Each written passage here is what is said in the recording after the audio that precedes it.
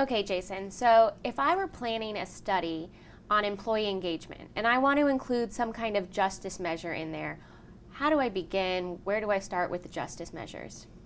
So it's an important question. I've been wrestling with these issues for probably 14, 15 years now.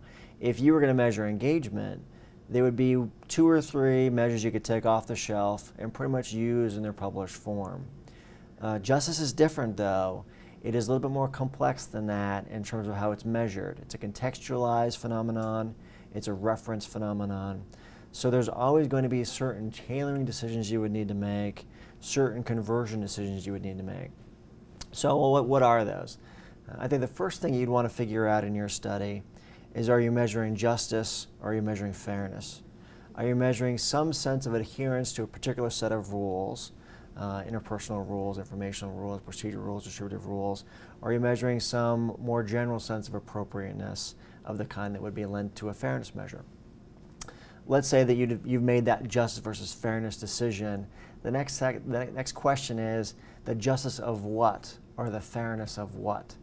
Are you going to focus on supervisory justice, so your boss is fair as an aspect of his or her decision-making style? Or are you going to focus on organizational justice or fairness? The firm itself as a company is fair.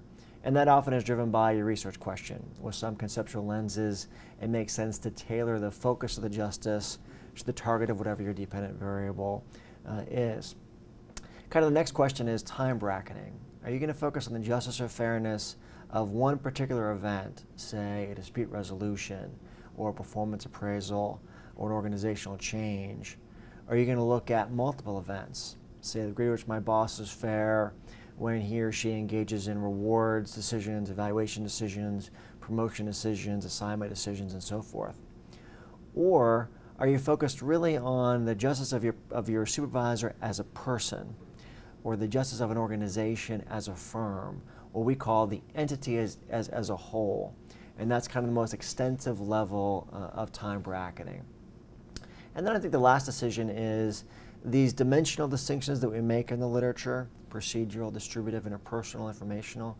Are you going to keep those distinctions separated in your measurement, or are you going to kind of glob them together in a more composite kind of variable? And often that's dictated by your research question as well.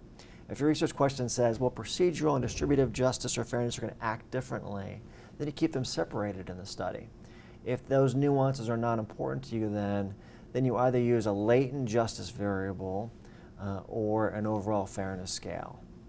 Okay, so it sounds like if I want employee engagement to be my dependent variable, I'd probably go with justice over fairness for my independent variable, and I'm not sure that I'm interested in a specific dimension, so some type of latent justice variable.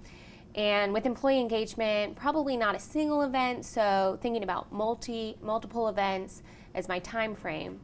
Now the referent is a little bit trickier for me. I can see how organizational justice would likely play a significant role in employee engagement, but I can also see supervisor justice playing a role. So that might be something I still need to give some more thought to. Or you measure both. Or I could measure both.